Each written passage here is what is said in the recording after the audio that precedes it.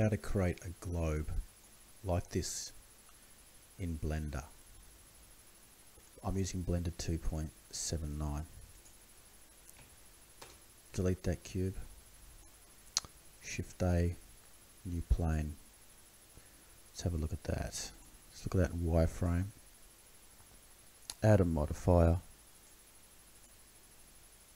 A subdivide surface. Press simple. I'm gonna go to about 6. Press apply. Let's look at that top down, number 7. I'm going to make this tall by pressing S, Y, 2, enter.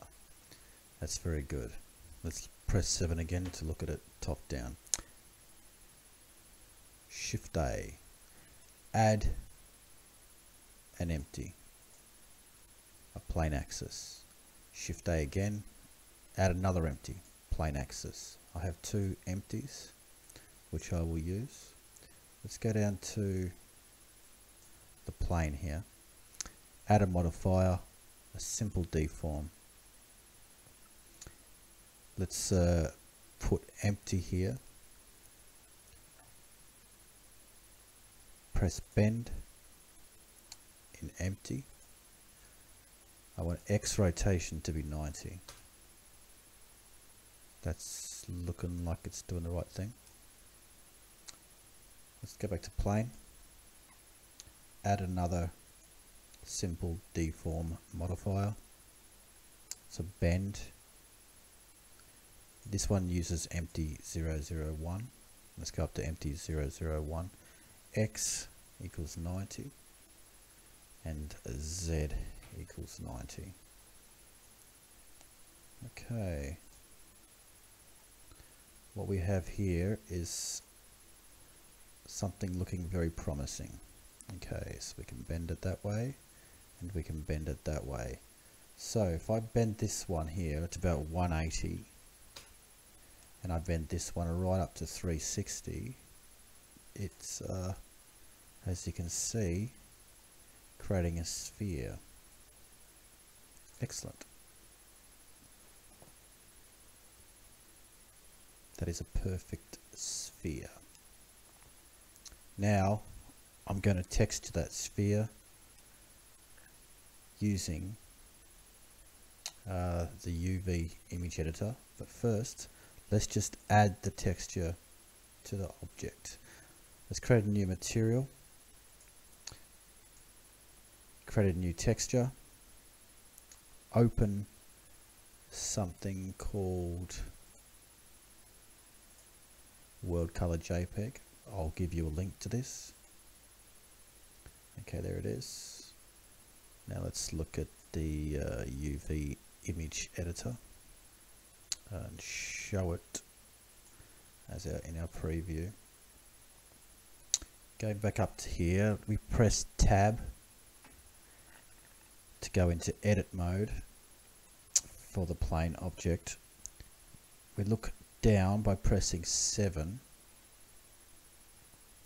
We'll rotate the camera. I'm going to press 6 to do that until I'm happy.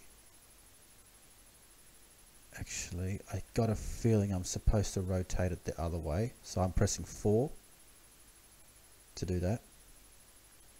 I press U, project view bounds. There we go.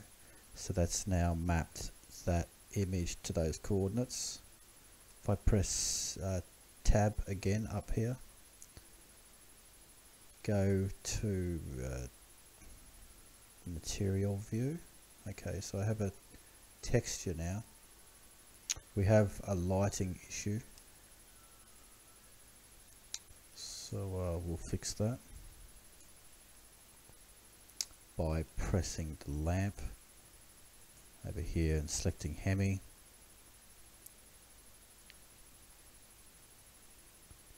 Excellent. Oh look, my map has reversed because I can tell because Australia's wrong. Anyway, I'll just fix this light slightly. Another thing, press N, select GLSL. No, didn't make much difference. Let's get the light, turn up the energy a bit. Okay, it's a bit brighter. To get rid of this checkered look, or this squarey look, let's just right click the object and press smooth over there. To get rid of that big glare, I'm going to go into the planes material here and turn down the intensity of specular and increase the hardness. There we go. Now to fix up this texture.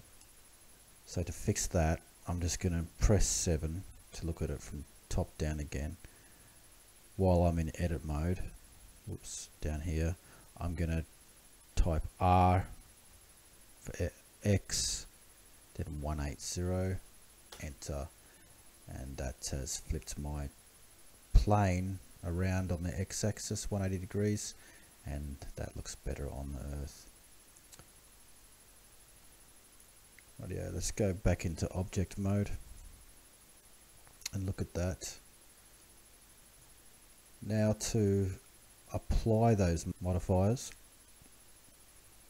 to the top one first, apply, then apply, and press full stop to look at the globe. The globe is not really centered yet, but anyway, what we'll do is object, transform, origin to geometry, Shift S, cursor to center, Shift S, selection to cursor.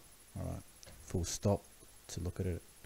Now our globe, if I press 7, 1 and 3 to look at it from different angles, 1 for instance, looks like it's rotated 90 degrees on one of the axes, so I'm just going to guess that's the y-axis. So rotate y 90, nope, 270, enter, and that's it. Got it. Top. Excellent. That's our globe, and you can do that too. Thanks for watching. Like, comment, subscribe and share.